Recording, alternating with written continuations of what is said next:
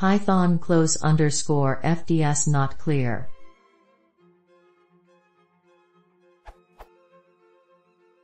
I had an issue with _FDS in Python 27, so after doing some research I found this example.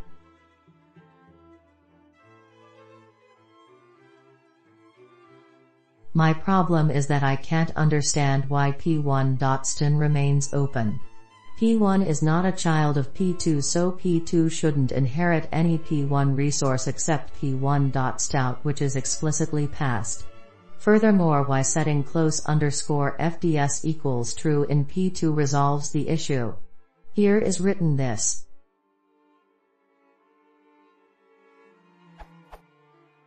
If _FDS is true, all file descriptors except 0, 1 and 2 will be closed before the child process is executed.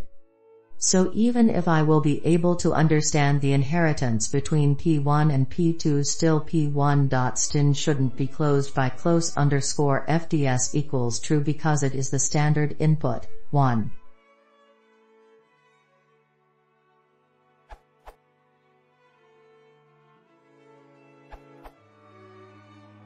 Since P1 and P2 are siblings, there is no inheritance going on between their corresponding processes directly.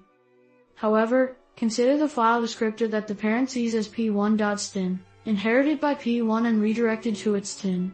This file descriptor exists in the parent process, with a number other than 0, 1, or 2. You can verify this by printing p1.stin.filename, and it has to exist, because we intend to write to it from the parent.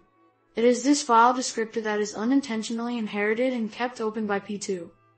When an open file is referenced by multiple file descriptors, as is the case with p1.stin, it is only closed when all the descriptors are closed.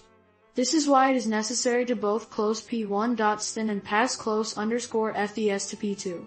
If you implemented the spawning code manually, you would simply close the file descriptor after the second fork.